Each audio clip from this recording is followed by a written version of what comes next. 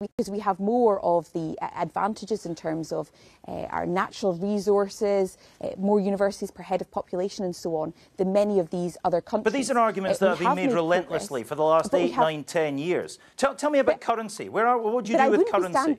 A leader with the competence and the experience of delivery as for independence. But do you not think the previous leaders, do you not think Nicola Sturgeon appeared competent? Do you not think Alex Salmond appeared competent? Urgently need discussion about the future of our NHS because, as I've said already, continuity won't cut it. Keep doing the same things and we'll keep getting the same results. Is that the problem that we've had so far? When it comes to change, then vote for change. It's a pretty damning. See, you're standing. You're basically saying. With the results. You're basically saying to party members, "Hey, look at all these great policies. Can you?"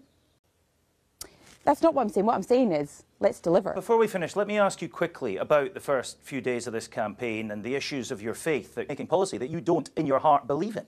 Look at my track record of 6 years on the front line serving constituents. I'm asking about social issues, your social conservatism. Re-elected, but indeed being re-elected on 2 occasions with an increased share of the SNP's vote.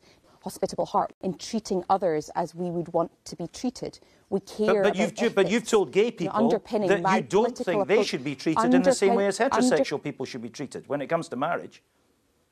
Underpinning my whole approach to politics is a belief in the inherent dignity of every human being. And whilst we might use stats... Sorry, Kate Forbes, how can you say that when you've said that you don't think gay people should be allowed to get married?